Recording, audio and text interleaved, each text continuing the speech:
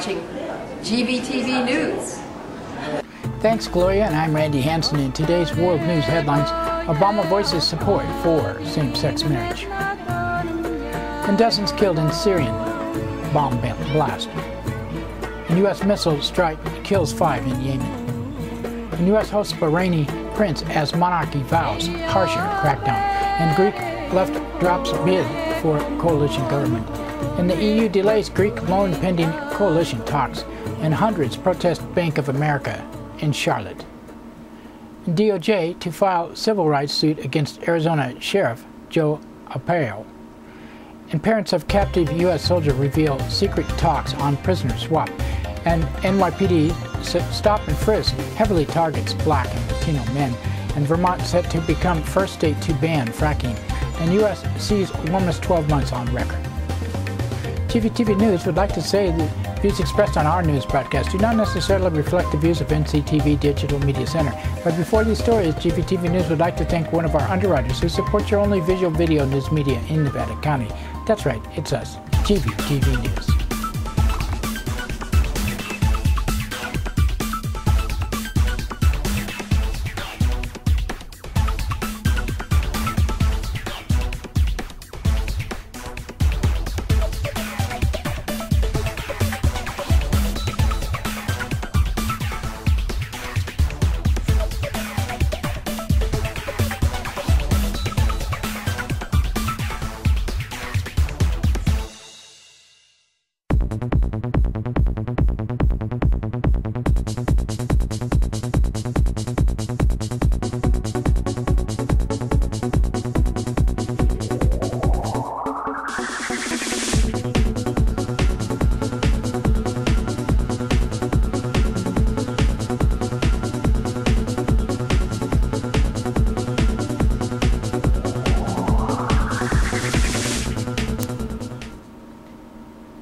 In today's first world news story, President Obama has publicly declared his support for same-sex marriage, becoming the first U.S. president to do so.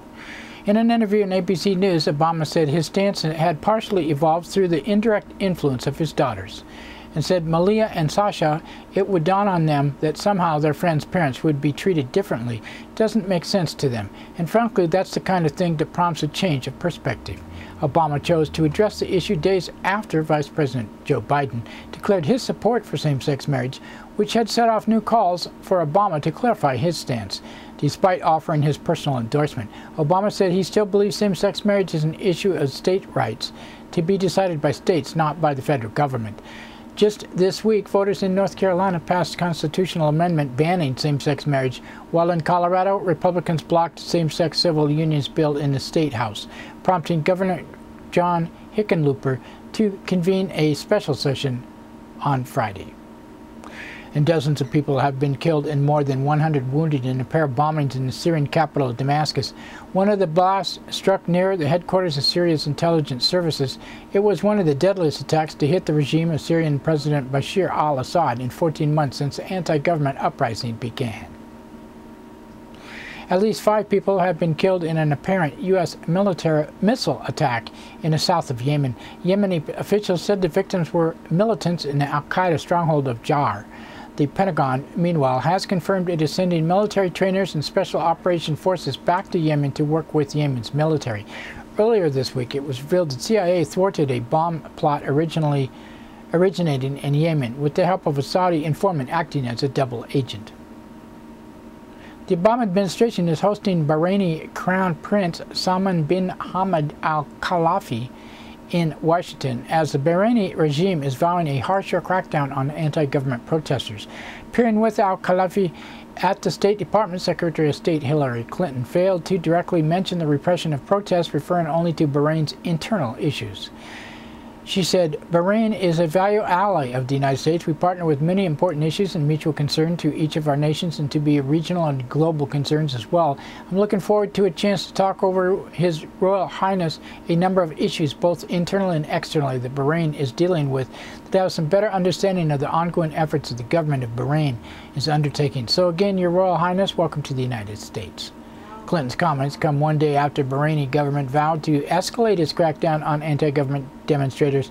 Speaking in Reuters, a Bahraini government spokesman said, "We are looking into the perpetrators and people who use print, broadcast, and social media to encourage illegal protests and violence around the country. If applying the law means tougher action, then so be it." Warning comes days after the arrest of a prominent Bahraini human rights activist, Nabil Rajab. In a statement, Amnesty International declared Rajab a prisoner of conscience and called for his immediate release. Another prominent activist, Abdullah Hadi al-Kawaji, was been on a hunger strike for 3 months protesting his life imprisonment. Bahrain is a key U.S. government ally hosting the Navy's 5th Fleet. And Greece's main leftist party has dropped its efforts to form a coalition government after failing to convince rival parties to oppose austerity measures demanded by international lenders. Alexis Tsipras of the Coalition of Radical Left had launched a coalition effort after a strong showing in weekend elections. But on Wednesday, Tsipras was no agreement is possible, he said, to politicians in the bailout terms. Either they're wrong policies, just like a bailout, which we continue in larger or smaller doses, or it will lead us down towards catastrophe, or we will demand another solution beyond these mistaken catastrophic policies.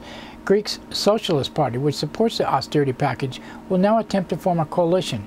If no party can pull it off, another round of elections could be held next month.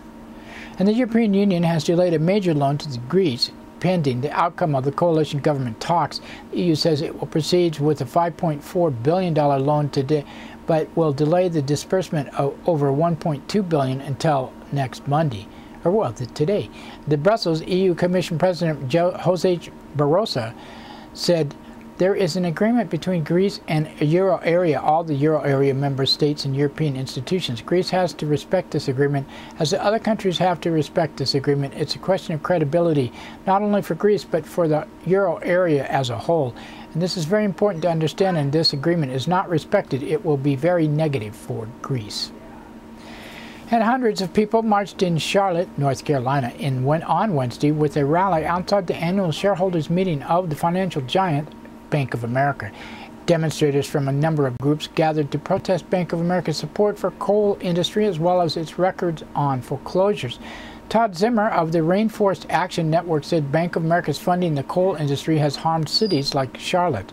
He said, "I'm here because the price that we pay in Bank of America's profit from coal funding is too high. So in this community, 1 in 4 Charlotte kids will develop respiratory disease or asthma as a result of Bank of America's coal funding. And not only that, but Bank of America funding for coal is putting the entire future of our planet at risk because it drives runaway climate change. We should not have to bear these burdens and face these perils so that Bank of America can make a profit." The Justice Department has confirmed plans to sue Arizona Sheriff Joe Arpaio for civil rights violations, including a racial profiling of Hispanics.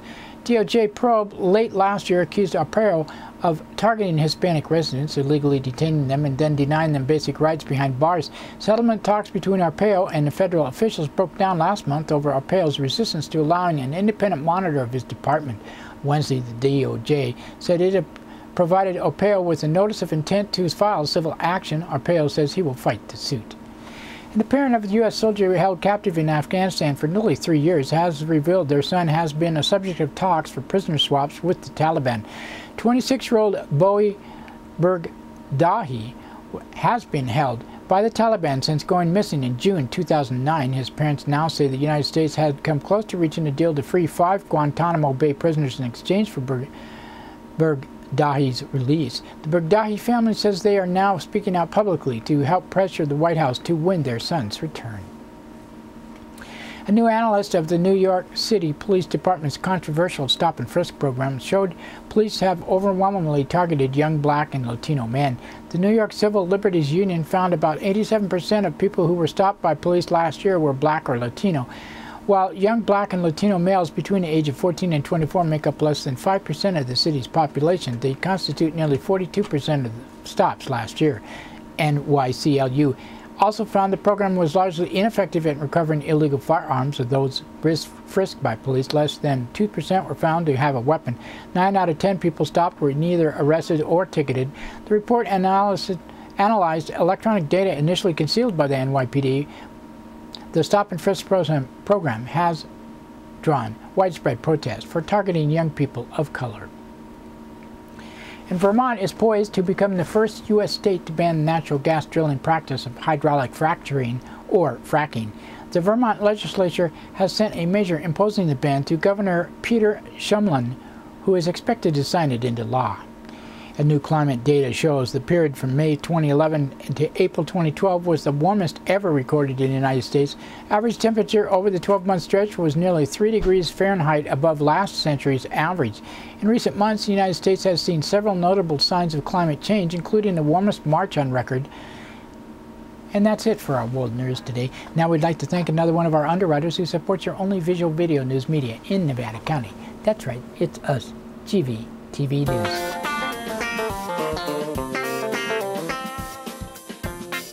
Soundcheck Music Center, the rock and roll connection. We have guitars, amps, drum equipment, sound accessories, lessons, and repairs. We are located at 671 Maltman Drive, Grass Valley. 530-272-7236, open 7 days a week. No one needs anyone, they don't even just pretend.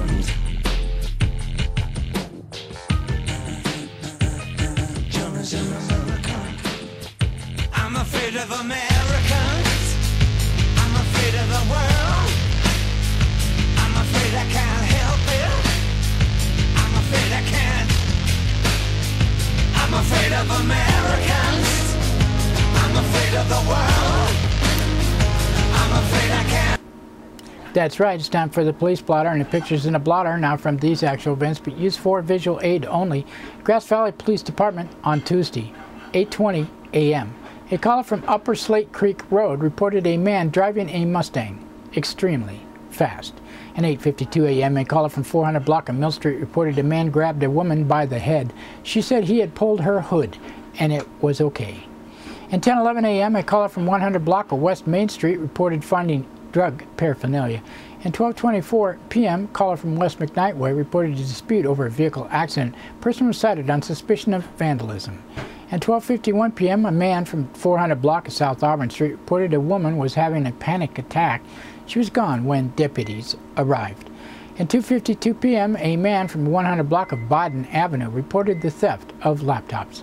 At 4:18 p.m., caller from South Auburn Street reported a man beating up a vehicle that had a woman inside and yelling. It was found to be a verbal dispute only. At 4:38 p.m., a caller from 200 block of South Auburn Street reported a man climbing over a fence. At 7:55 p.m., a caller from Glenwood Road reported a woman possibly under the influence slurring her words and driving up and down the road.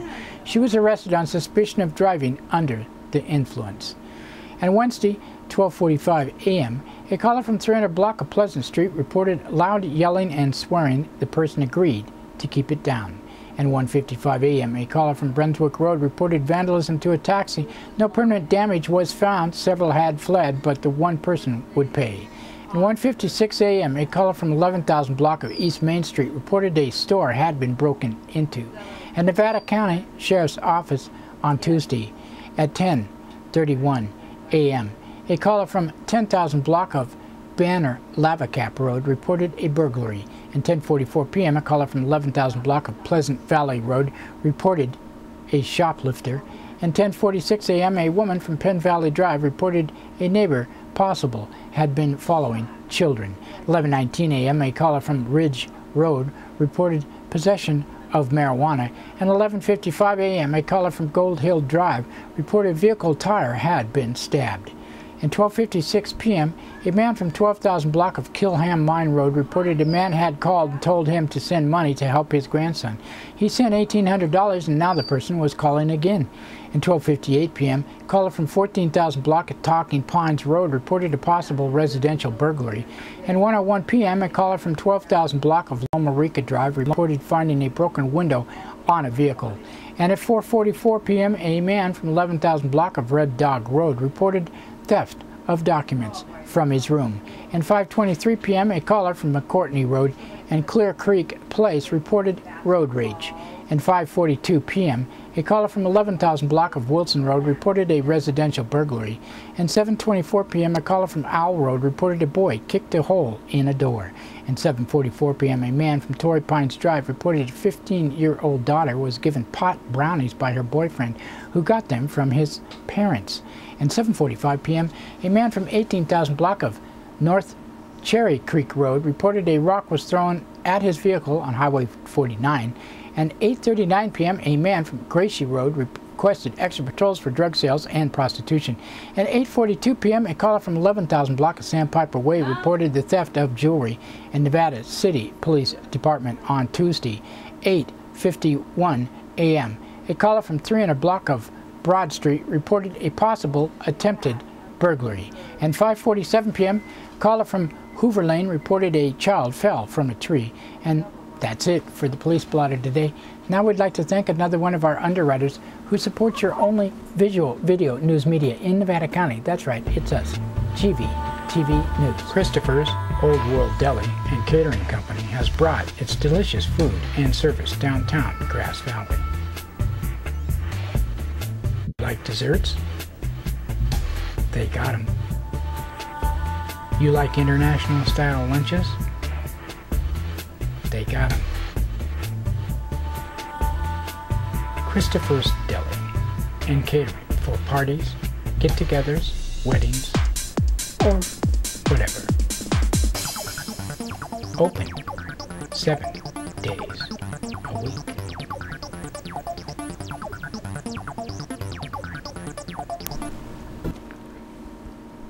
In local news headlines, GVPD confirmed identity of woman found dead at Memorial Park. A jury finds Hauser guilty of meth sales. And GV man arrested with 32 pounds of pot. And donations, large and small, saving parks. In today's first local story, written by Matthew Renda of the Union, a woman whose body was found Thursday morning in Memorial Park has been identified as Leanne Suffield, 49, or Leanne. Officers from Grass Valley Police Department found Sheffield, who was unclothed near the garbage dumpster and general parking area in the park at 7 a.m., said Captain Rex Marks of the GVPD. It is unclear how the woman arrived at the park.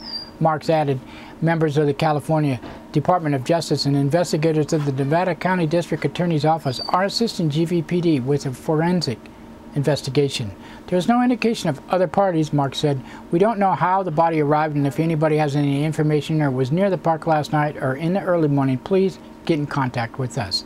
Anyone with any information regarding the crime should call 530-477-4600. In a story written by Liz Keller of the Union, Ronald Hauser's defense attorney told a jury Wednesday afternoon that law enforcement had made several speculative leaps in their efforts to paint her client's personal stash of meth and cash as evidence that he was selling drugs. But the juror chose to believe the testimony presented by several members of the Nevada County Sheriff's Narcotics Task Force, coming back quickly with a guilty verdict on all counts.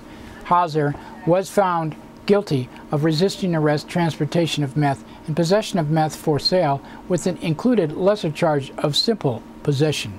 A member of the task force had pulled Hauser over on May 13, 2010.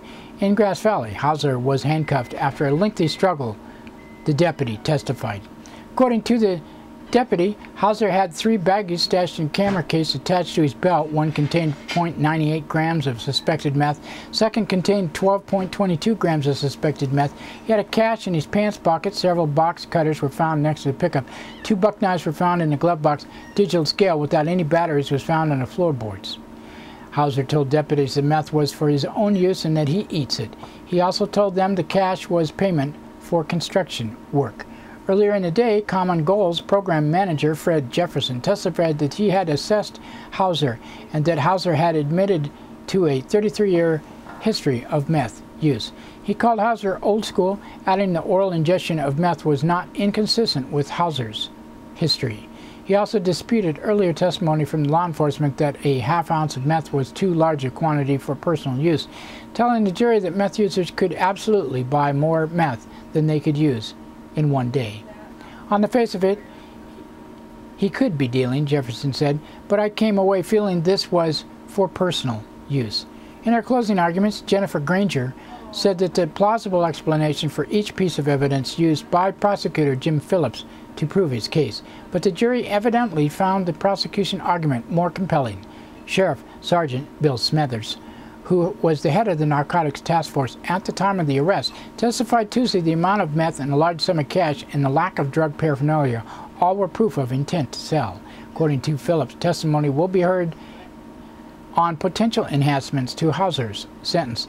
Last year, Hauser was found guilty in Nevada County Superior Court of possession of a deadly weapon, as well as being a felon in possession of a firearm and ammunition. He's not yet been sentenced on that case. He also has 2 prior strike felony convictions stemming from armed robberies in Contra Costa County. A Grass Valley man was arrested on multiple charges Monday after California Highway Patrol officers allegedly found 32 pounds of marijuana in his vehicle. Christopher Joel Argento, 21, allegedly was driving a Dodge Ram pickup in a parking lot at Highway 49 and Colby Road at about 8:30 p.m. when he hit the curb and drove onto a planter, according to CHP report.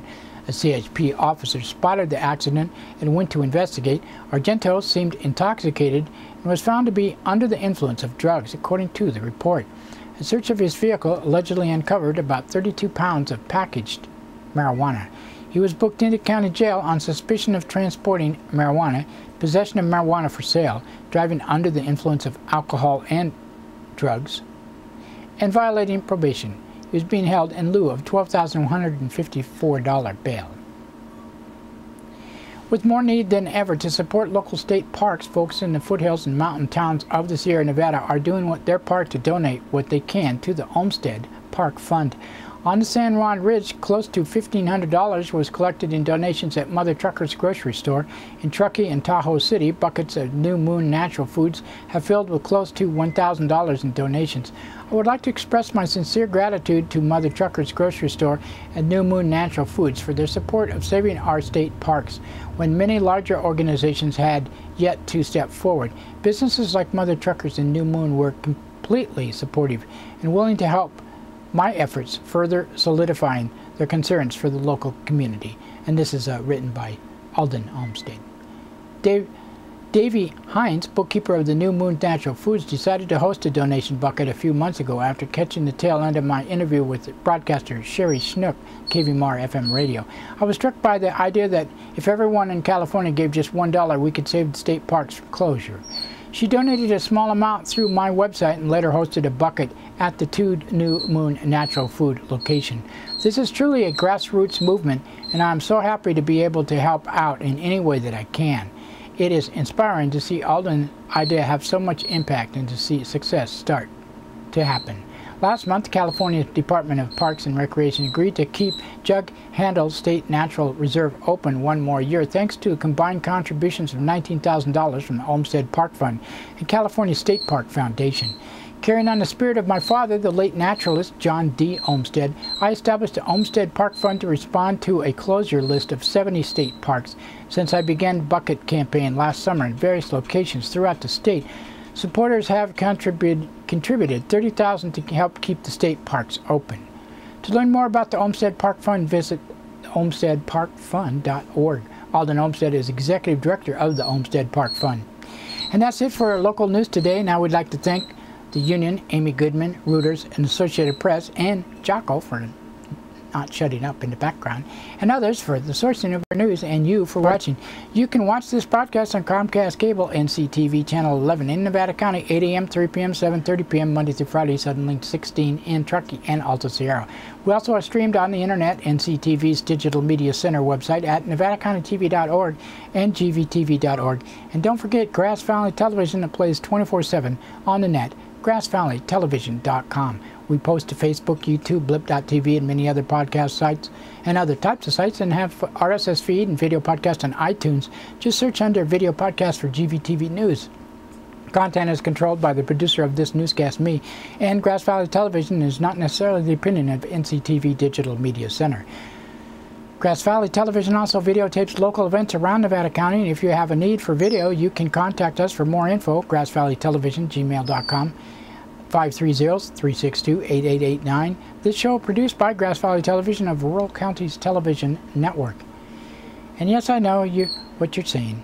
And Sharina Canuck will be anchoring tomorrow. It'll be Tuesdays and Thursdays again, where she's back on board, hopefully, this week. We hope you will keep tuned to our new season. We're going to spice up the news in the future. Please email us with ideas and comments. We'd like to hear from you. And like us on Facebook if you can. The news player can be on your site, and you can get a fresh news update daily. Just use the embed code on YouTube or Blip TV site. Talk to you tomorrow. It should be Tuesday.